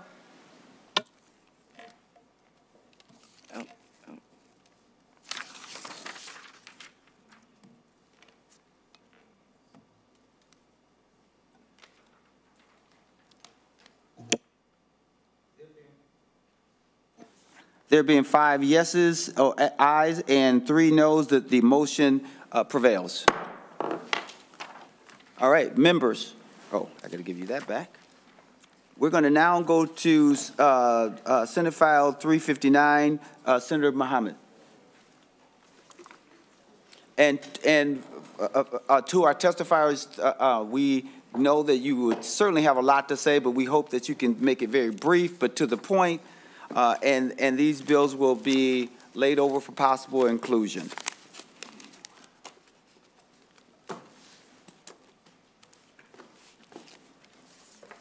Senator Mohamed, welcome to your committee. And when you are prepared, go forward with your introduction for Senate File 359. Sorry about that. Awesome. Chair Champion, members of the committee, thank you for considering this legislation today. This is Senate File 359, which appropriates $850,000 over 2 years to Better Futures Minnesota. Better Futures is a nonprofit in South Minneapolis that focuses on reducing recidivism by providing job training and workforce development for formerly incarcerated Minnesotans. Better Futures works in landfill waste diversion, building maintenance, lawn care, snow removal, and appliance recycling. In other words, they serve the public good. Before I get any further, I want to say that I'm here presenting this bill today for 2 reasons. 1, I believe that everyone deserves a second chance. And 2, we know that reducing recidivism makes our community safer and economy stronger. This bill achieves both of those. Better Futures has had a positive impact on the community and their success in reducing recidivism and helping formerly incarcerated Minnesotans reintegrate into society as a parent. And I'm excited to have 2 testifiers from Better Futures today, P.J. Hubbard, the executive director, and Tino Jones, a former participant in the program who's an employee at Better Futures today. I look forward to hearing their testimonies, and I welcome questions after we're wrapped up with the bill introduction. Thank you, Senator Mohamed, for those comments. And we're going to ask your testifiers to keep their comments to 2 minutes each. I'm sorry, we're just pressed for time. We understand the richness of this program, and you all have been doing a lot of good work. But with that being said, I'm going to start with P.J. Hubbard, who is Executive Director of Better Futures Minnesota. If you will state your name again for the record and go forward with your 2-minute testimony. Thank you, Chair Champion, Senator Mohamed, Senators. P.J. Hubbard, representing Better Futures Minnesota. Better Futures of Minnesota embraces a population of men who are locked out of society, living in chronic poverty, with histories of incarceration, persistent unemployment, untreated mental illness, addiction, and homelessness. Our workforce development social enterprise provides 12 trainings and certification, on-the-job training, and employment for men that we serve coming out of incarceration. Most of our men have little to no work experience, and for some, employment with Better Futures represents their first full-time job. As convicted felons, they are often locked out of employment opportunities. Better Futures of Minnesota is focused on breaking down barriers to employment through intensive trainings, on-the-job training, job placement, and support services. Our support services include, but are not limited to, housing support to reduce homelessness and increase stabilization, transportation support to reduce barriers to gainful employment, mental health support to address long-term trauma, chemical health support to address long-term addiction, birth certificate and state identification support, and on. In 2021, 106 men completed approximately 29,000 on-the-job training hours in our business lines, and we ended the year with a 5% recidivism rate. Chair Champion, Senator Mohamed, Senators, I appreciate the opportunity to speak with you today, and I am extremely proud of Tino Jones, who is beside me to share his personal testimony. Thank you, Mr. Hubbard, and thank you for that very targeted testimony. I sincerely appreciate that. Tino Jones, we're going to ask you to say your name for the record. You got to lean into the mic because we want to make sure that we hear your 2-minute testimony. Mr. Jones, go ahead. All right. Thank you, Chair Champion, and thank you, Senator Mohamed, and thank you all other senators. My name is Tino Jones, and I came to Better Futures in 2018. I mean, I was lost. I needed some structure. I needed some guidance. Better Futures have provided me with everything that I came looking for, from on-the-job training to all my certificates and steady employment. So what I'm saying is that Better Futures is where it is I needed to be. I started off as a participant, and I went from crew chief in training, to supervisor, assistant manager, and now I'm the business manager of my warehouse and appliances and sales. I have stable housing. I'm married now. I own my home. Me and my wife own our home in Burnsville. This was the best decision I ever made by coming to Better Futures. Thank you all very much for letting me testify. Thank you for that wonderful testimony. Any questions to the testifiers? Senator Nelson. Oh, thank you, Mr. Chair. Actually, just a brief comment. What a wonderful testimony. And also, you answered my question, 5% recidivism rate.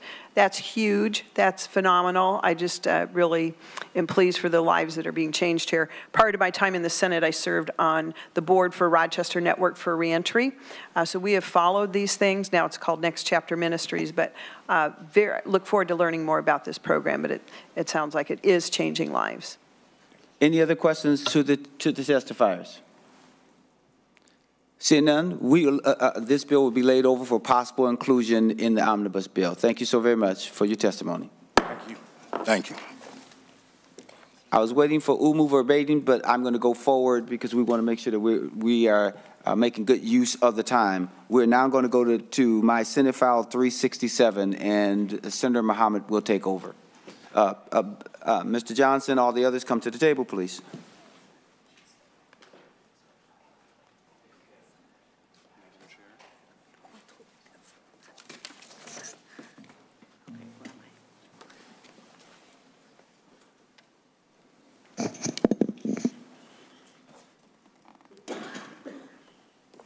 Good afternoon, committee. Thank you so much for hearing this important bill, Senate File 367. This bill is affectionately known as Mind the Gap Bill. And I have with me some wonderful testifiers. We understand that that we are pressed for time, but we believe that we have more than enough time to substantively deal with why this bill should be a part of the omnibus bill. So sitting next to me is, actually he's a pastor, Pastor David Johnson. He's also a bishop, really, and he is also the main architect and visionary around this program, and he's going to tell us about Mind the Gap and the work that they've been doing. Mr. Bishop Johnson. Thank you, Mr. Chair, Senator Champion, and to the rest of the senators that are present with this committee. I am David E. Johnson. I am the president and CEO of Mind the Gap. It is an honor to be here. We are located in the west suburb of Minneapolis, and we're here to discuss this particular Senate File 367, established in 2017 with the mission of creating pathways for individuals to close the gap to prosperity.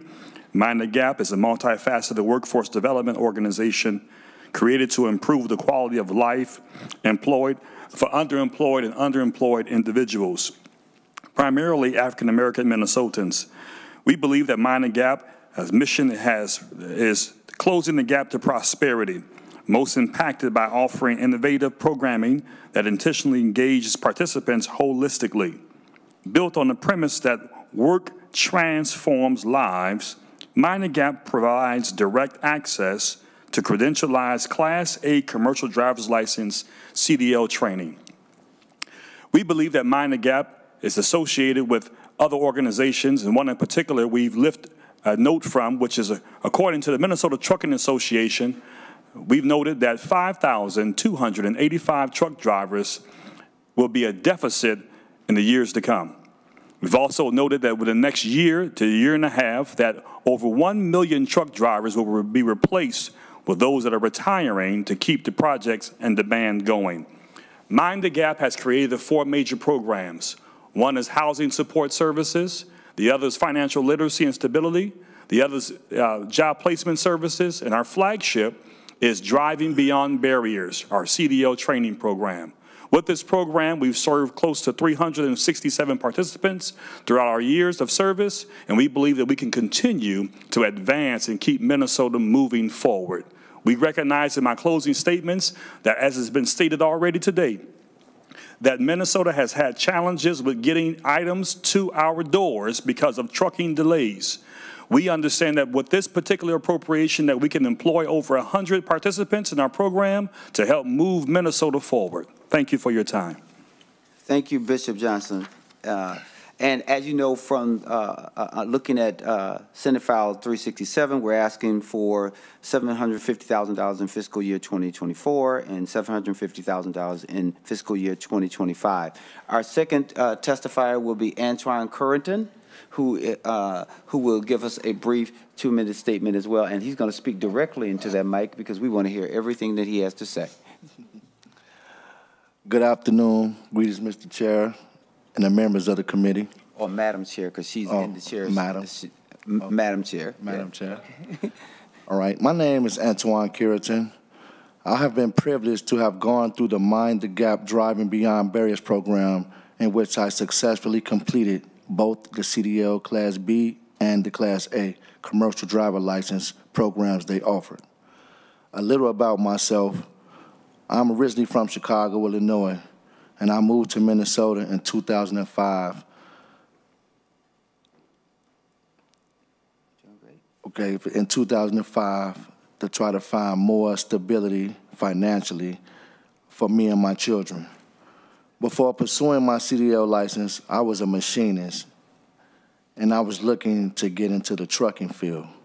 When I heard about Mind the Gap through the Twin Cities Rise, needless to say, I was hooked on the idea of the opportunity to not only gain employment, but obtain a CDL credential, which could change me financially.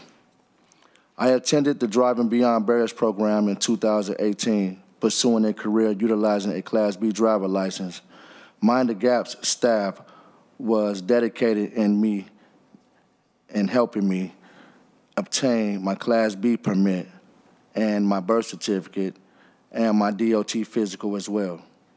After receiving my license, I worked for a waste manager earning then $40,000 a year in 2018 and ending in $49,000 a year in 2021.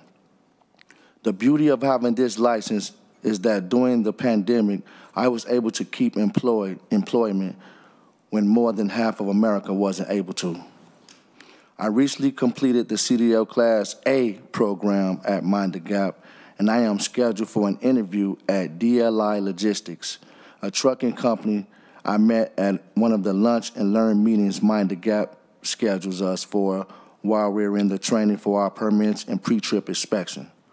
They offered all of us in my cohort driving positions starting wages of $65,000 a year, full benefits after the first 30 days of employment, and a $10,000 sign-on bonus paid out quarterly over the year. I am confident in getting the job because I have been working with the staff at Mind the Gap on updating my resume and doing a few mock interviews. My next step is to get into the financial literacy course they offer so I can purchase my first home. Thank you. Madam Chair, thank you for the opportunity for my testifiers to testify, and we'll stand for any questions. Thank you, Senator Champion. Members, any questions for Senator Champion and his testifiers? Senator Pratt.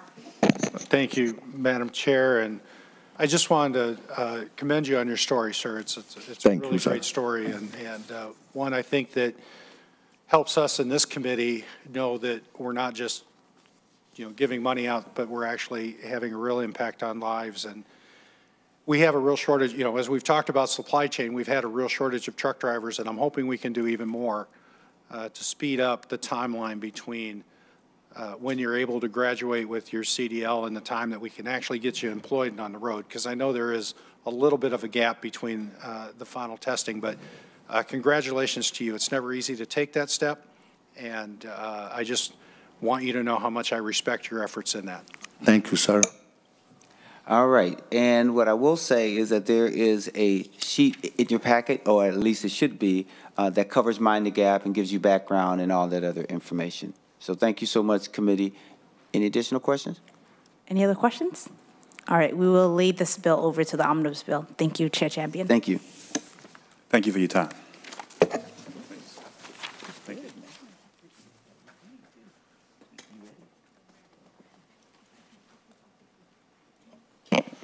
Senator Oumou Verbeten, you can come forward, as well as any testifiers.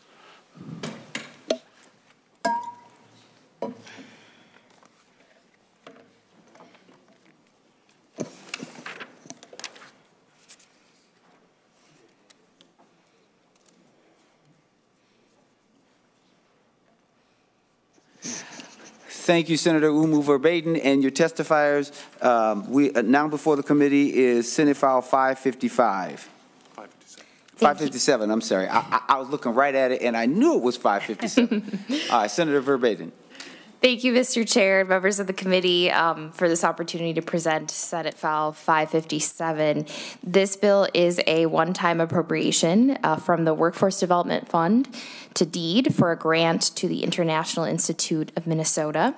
It's $550,000 in fiscal year 2024 and $550,000 in fiscal year 2025. This is to support workforce training for new Americans. The International Institute of Minnesota is located on Como Ave in St. Paul, across from the State Fair. The Institute has been welcoming new Americans to our community for more than 100 years. The Institute helps new Americans, refugees, and immigrants actualize their talents and ambitions through high-quality education and employment programs, immigration services, and refugee settlement supporting new arrivals to our community. In the last year, the Institute welcomed over 400 Afghan and Ukrainian arrivals by finding housing, employment, and ongoing critical services that help new Americans have a strong start to their new lives in Minnesota. The Institute's medical careers pathway was recognized by the Department of Labor under the Obama administration on their top 10 workforce training programs in the United States. Healthcare and other employers rely on the Institute graduates who are hardworking and committed employees who are providing valuable healthcare at all levels in or community. This is a wonderful program, and I urge you all to support this bill, but I'll let our testifiers share a little bit more about the Institute and what they do. Senator Oumou Verbeten, thank you so very much for that wonderful testimony. Is there any particular person that you want to go first? Chair Chair Champion, Senator Oumou Verbeten, and members of the committee. I'm Jane Grotman, the Executive Director of the International Institute of Minnesota. Thank you so much for the opportunity to testify. Senate File 557 will support the Institute's medical careers pathway that will help clients reach entry-level positions in healthcare and then help them advance into a higher paying position that stabilizes their families. The Institute's medical careers pathway has trained and employed over 3,100 healthcare workers employed in 10 hospitals and 125 long-term care centers in our community. Since 2000, 2,500 have become nursing assistants, and 667 pathway students have advanced their careers, the majority of them earning their 4-year and 2-year RN degrees, while others have become LPNs and other advanced positions in healthcare. The current average wage for college degree RNs is $45 per hour. Also, Institute graduates have an impressive retention rate. Nursing assistant graduates from the Institute have a 90% one-year retention rate, and nurses have almost 100% one-year retention rate. And lastly, I would just say from 2016 to 2017, 97% of new workers in the state of Minnesota were immigrants. So they are key to they are critical to the economic vitality of the state economy. And we want to make sure that they move swiftly and seamlessly through their pathways to advanced degrees in healthcare. So thank you. And I will now pass with pleasure the floor to Blessing Aguilleto. Welcome to the committee. Say your name for the record and go forward. Thank you, Chair Champion, Senator Oumou Verbeten, and committee members. My name is Blessing Aguilleto, and I'm a registered nurse, a student pursuing my doctorate of nursing practice, and a board member at the International Institute of Minnesota. I came to Minnesota from Nigeria in 2000. Since arriving in the U.S., I've pursued my educational goals with clear vision and passion. I attended North Hennepin Community College to complete my 2-year degree in nursing, which I completed in 2018. While I was working towards my associate degree at North Hennepin, I joined the Medical Careers Pathway Program through the International Institute. This program provided critical academic and employment guidance and scholarships throughout my college education. While I was attending nursing school, I worked as a CNA at North Memorial Hospital. After graduation, I was hired at North Memorial on their oncology unit and later transitioned into their emergency department in 2020. While in school, I worked hard to achieve my goals and pursue my passion for nursing while also tutoring other students who are pursuing their dream of becoming a nurse. Now, as a nurse, I assist immigrant nursing students as a volunteer tutor with the Medical Careers Program at the Institute. I was fortunate to be able to be part of this program during my associate's and bachelor's degree, which I completed in December of 2020. This continued education has allowed me to continue the learning and applying advanced nursing concepts to my job as a nurse. My career goal is to work as a nurse practitioner, and I'm currently enrolled at the graduate student program at Winona State University. I hope to work as a family nurse practitioner and eventually open my own clinic that supports underserved and geriatric communities. The Institute provides tuition assistance, academic and career guidance, economic empowerment courses, and well-rounded support for new Americans like me who wish to advance their medical careers and become the next generation of leaders in Minnesota as far as healthcare is concerned. With the financial knowledge I gained at the Institute, I was able to buy a home in 2020. I am grateful for the assistance and support the International Institute has provided me. Yeah, your time is up, but do you have one more line? I do. Okay, I'm gonna let you have that last line. Go ahead. Okay. I hope you will all support this bill to help others like me. Thank you all for giving me the opportunity to let my voice be heard. All right, thank you so very much. Thank you for your testimony. Any questions to the testifiers? Senator Pratt. Well, thank you, Mr. Chair, and I know many of us have had a chance to tour the Institute and the good work that they're doing and the training that they're doing. And I want to just congratulate our testifier for finding the soft spot in your heart. Thank you very much. Very, very generous tour. What he's really saying, that translation is, We didn't think he had a soft spot in his heart, but you found it. So thank you, Senator Pratt. Senator Nelson. Thank you, Mr. Chair. I just want to commend you for what you've accomplished so far. I'm highly supportive of this bill, particularly the medical careers. There's such great, great opportunities, great vertical opportunities there. And Mr. Chair, I know you've been supportive in the past of Bridges to Healthcare, which is a similar type medical pathways. There is a bill this year as well, so I'm hoping there's a place on your agenda for that. But again, congratulations, well done. Thank you to the testifiers, and thank you, Senator Oumou Verbeten, for bringing this important information. And yes, Senator Nelson, there is always room for us to hear about those other initiatives and great work that's being done. Lastly, Senator Herr, before we lay this bill over for possible inclusion. Thank you, Mr. Chair, and thank you to the testifier. Thank you, Ms. Grobman. And please speak into your mic, Senator. Oh, yep. Thank you to the testifier and also Senator Oumou Verbeten for bringing this bill. I can attest to, you know, like new American or immigrant is continue coming to our country. Some are, you know, many are from war-torn country, as we're going to expect. For some, already maybe from Ukraine and let's see, Afghanistan for sure. And so, you know, when I think about International Institute, I also think back to the days in the early '80s when my people came in. It was the International Institute that, you know, helped get our elders, our adult, into the workforce. So I just want to put that on the record. And I would say it again and again when on this story, every time when International Institute come on board. And so it keep on helping new American each time. Thank you. Thank you so very much. Seeing no additional questions, Senate File 557 will be laid over for possible inclusion. Members, thank you so much. That concludes our business for today. Thank you for your patience. We know that the other bill will come back. We'll also get an agenda out to you so that you'll know exactly what we're doing on Wednesday. And if you have anything else that you want me to know, please feel free to contact us because we want to be as thoughtful for this committee. So thank you so much. And the Committee on Jobs and Economic Development or Economic Growth is adjourned.